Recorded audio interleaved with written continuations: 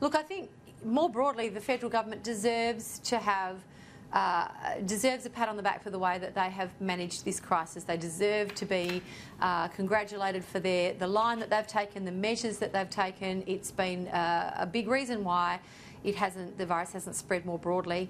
And if we can just remember to self-isolate, whatever that looks like for you, that's probably the smart thing to do. Gemma, can I make a point? One more point. Yeah. There is an upside to this. It may not seem like it at the moment, but I want to take you back to 2018. Now, in 2018, the Centre for Independent Studies did a survey of people born between 1980 and 1996. And the question was, what is the best political system?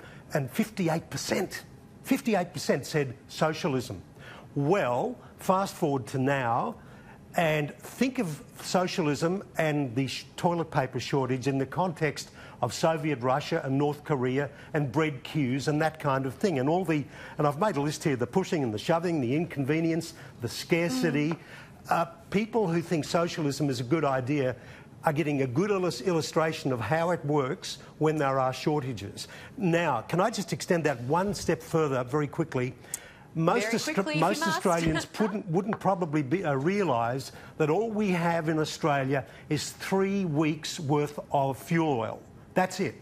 At any one time, 3 weeks. So if we get a ship blown apart off Singapore or in the South China Sea, then you'll see the fights on the forecourt of the servos.